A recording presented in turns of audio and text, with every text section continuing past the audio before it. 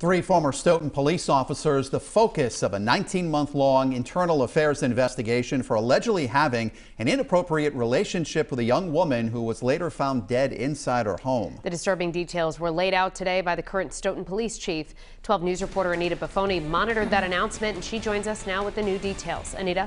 Well, Shannon and Mike, the Stoughton police chief is looking to have those three former police officers placed on a national decertification list for their alleged actions, meaning they wouldn't be able to serve as a police officer ever again.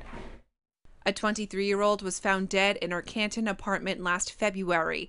The next day, a lengthy internal affairs investigation within the Stoughton Police Department was opened, revealing three Stoughton police officers allegedly had inappropriate relationships with the woman. Through a sustained and deliberate combination of lies, deceit, and treachery, they violated the policies and the core values of the Stoughton Police Department. The Stoughton police chief said Friday the young woman, Sandra Birchmore, was mentored by the three officers since she was 13 years old while in the department's Youth Explorers program, which has now been disbanded.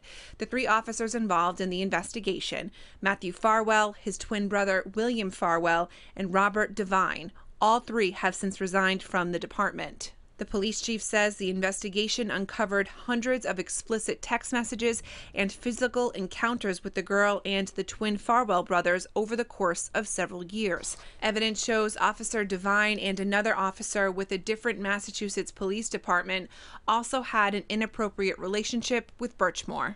All three men, the Farwell brothers and Devine, violated their oaths of office and should never have the privilege of serving any community as a police officer. Now, no charges have been filed yet. The internal affairs report has been referred to the Norfolk District Attorney's Office. Boston Media reports the officers involved denied allegations of misconduct. I'm Anita Buffoni, 12 News.